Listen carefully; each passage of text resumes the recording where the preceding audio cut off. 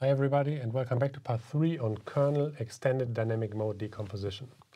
What we have discussed until now is the issue that if we want to compute DMD or an approximation of the Koopman operator, we run into trouble if either the number of samples is very large, this is little m, or the number of basis functions becomes very large, this capital N. And for the M, the large data problem, so to say, we had a solution that we computed these A and G matrices, which were made up of inner products between these feature matrices, psi x times psi x and psi x times psi y. However, this gives us n by n matrices in the dimension of the features, and we learned that this is particularly challenging if we have high dimensional state spaces and then lift this to, let's say, monomials. So this blows up very quickly. And we wanted to get rid of this n dimension, and we found out that, inspired by many other branches of learning, machine learning, the kernel trick is something that we can really make use of. This means that instead of explicitly evaluating these inner products, we define a kernel function, and then the evaluation of the kernel function spits out the result of this inner product. And so then what we defined or found out is that you can define A and G matrices in their head version, so to say, which explicitly work on kernel evaluations. And you can then use these instead of the A and G matrices to compute a K-head matrix, which is in this M by M space, so only scales with the number of samples. And then we saw that actually this is a straightforward procedure. Given A and G, you compute an eigenvalue decomposition of the G-head matrix. We use this and the A-head matrix to compute our K-head matrix in the M by M dimensions, and then perform an eigenvalue decomposition of this K-head matrix. What's left to study is the computation of Koopman eigenfunctions and Koopman modes in this kernel setting without having to go to the original state space. There is one exception. If we want to lift our data later on to or compute these Koopman modes, then we have to actually go to this high dimensional space. This psi x therefore should only be the full state observable if we want to study the Koopman modes. We will see this in the code example later as well.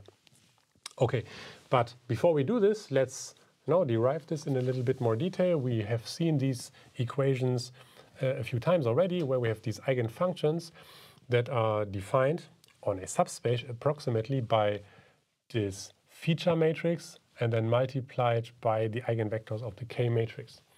And similarly, the Koopman modes were given by multiplication of the left eigenvectors with this projection matrix from the dictionary back to our observable G. That could be the full state observable or any observable function that is a linear combination of our dictionary of functions. And now the problem is that these eigenvectors are in high dimensions and the projection matrix is also in high dimension, which means that we need to reformulate this kernel-wise. And we are going to start with the eigenfunctions, but not on arbitrary x like here. This is the second step, but let's start with all the sample sites that we already have. So all the eigenfunctions evaluated, so component-wise, on the individual samples. And what you can do is you can simply rewrite this in matrix form, so it's the psi x, and then these are the eigenvectors psi. So column-wise, this gives us the eigenfunctions 1 to n, evaluated not on arbitrary x, but on the data samples that we already have. What we can do next is something that we have used before. So if you're uncertain what is happening here, in the previous video, we have talked about this a little bit. We can replace the eigenvector matrix in this high dimensional space by the basis, a basis of the space, right? Due to the SVD, we have such a basis, and then use coefficients, and these were exactly the eigenvectors in this lower dimensional space. So without going into detail, the range of this psi matrix is the same as the range of this Q matrix. So this is an equivalent replacement, and the eigenvectors in this lower dimensional space specifically give me the coefficients. So this is that this is an equivalent expression. And this now gives me room to play around with the SVD once more. Okay, so the Q matrix can be replaced by multiplying from the left with U transposed, and then multiplying from the left with sigma inverse gives me Q transposed, and then I can transpose by, again, flipping the order. Right? Remember, since this is an SVD, transposed is the same as inverse. So I can replace this, right? This one stays where it is, and then I can replace this simply by psi x transposed U and then sigma inverse, and this one stays where it is. Again, so this is simply using the SVD and the definition of how to invert and then transpose. And what I gain is the fact that this is known, right? I have computed this from equation 3 here. This is known because I computed it from equation 5. And these two, now, if you look closely, together form, again, my G matrix, or the G hat matrix. And this is very nice because the G hat matrix can also be approximated or replaced by multiplication with U transposed from the right. So this gives me U sigma squared U transposed.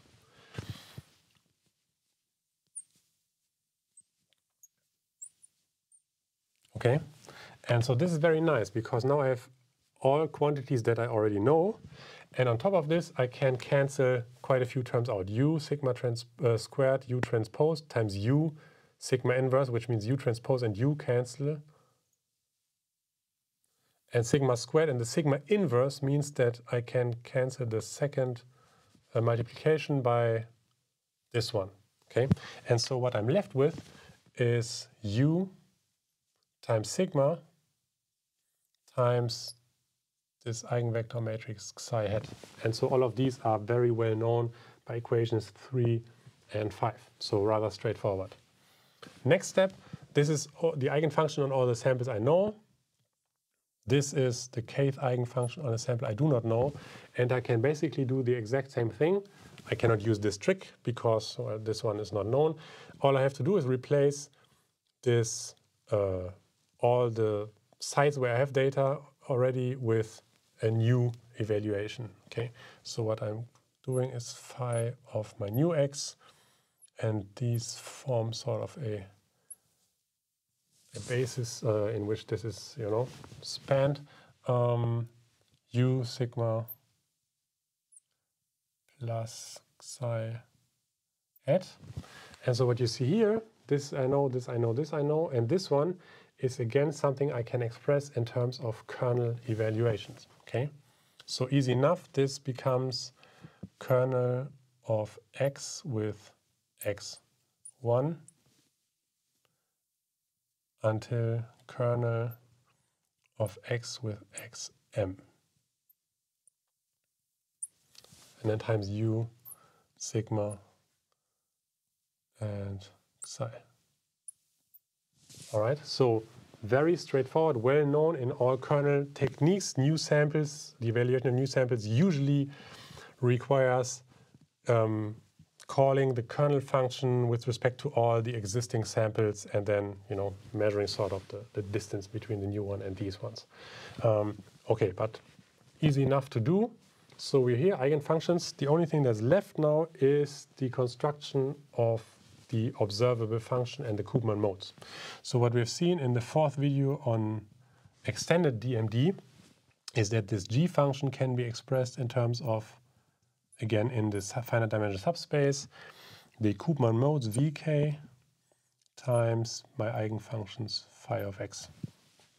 Right? And if we do not consider this G of x, but let's say we express it in terms of our feature matrix here, right, we will see in the end this makes only sense for full state observables, not for monomials, because this blows up. But what we saw is that you can express your feature matrix in the same way. So this is now, let's say, a basis for this G function by taking the eigenfunctions and then multiplying with the Koopman mode, so to say the matrix version of this one again, and then C allows me to reconstruct the G function. And what I can do now is I can use this to construct the Koopman modes. by simply multiplying from the left with the pseudo-inverse. So this gives me the pseudo-inverse of the eigenfunction matrix with my feature matrix. And what I can do now is I can use this result to compute this inverse efficiently. So what it means, invert independently and swap the order. So what I'm getting is inverse sigma pseudo-inverse u transposed times psi x. Okay, so very easy. This argument is, eigenfunctions times Koopman mode give me these observables, and then I express the inverse of these eigenfunctions by this SVD-like expansion, and I end up with this. The last thing I can do is now I can define these inverse, the inverse of this eigenvector matrix by an eigenvector matrix from the left, right? So this dual basis argument that we have seen before. And what this means, in the end, that I can compute such a Koopman mode by a left eigenvector from this problem number 5. So this is the only new computation that I actually have to do, solve the left eigenvalue problem as well. Times sigma plus u transposed psi x. Okay, and so this is actually very nice, but here's the only thing that is rather expensive, I would say, because we really actually have to live in this higher dimensional space, which is why these Koopman modes only make sense if we do not live this in two high dimensional spaces. For instance, if we want to consider the full state observable. Everything else, though, can also be done in higher dimensional spaces. You can also compute the K matrix using fancy monomials and then only multiply with the full state observable in the very last step. And this is what we're going to do in the code now. Let's have a look at this example. We have seen this before. So it's this Karman vortex street. We have the cylinder, flow enters from the left, roughly 90,000 degrees of freedom, and over time this oscillates as we have seen before. And before we go to the kernel side of things, let's have a look at the dynamic mode decomposition, and we want to compare the DMD modes with the Koopman modes that we get via the kernel EDMD here. All right, so what we see is DMD, we have seen this before. You have the data matrix X, the data matrix Y is the same data basically shifted one time step to the future. And what you need to do is you need already here do an SVD. If you're not sure why, there is a video, I'm going to put a link on this, on the efficient computation of the dynamic mode decomposition, because if this is 90,000 dimensional, the K matrix would also already be 90,000 by 90,000. So what we have to do is we have to restrict it to some subspace, and one uses again the SVD for this.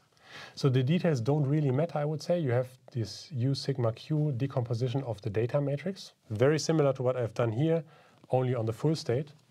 And one can then use efficient techniques in the flavor of what we've done here to compute these Koopman eigen the dynamic modes. So here are the singular values decaying very nicely. Here are these basis functions, the U's, and we only compute DMD on a subspace spanned by the first 150, I think. So this is really a lot already here. As I said, the specifics don't really matter. This is really the classical DMD algorithm, but in this efficient version using an SVD decomposition and truncating to rank R, which is 150 in my case. And what you get then is this is the eigenvalue spectrum of the K matrix in DMD. These are the most important ones if we talk about projecting our full state onto these individual DMD modes. So you see a few leading ones, and these are the red ones that we have identified.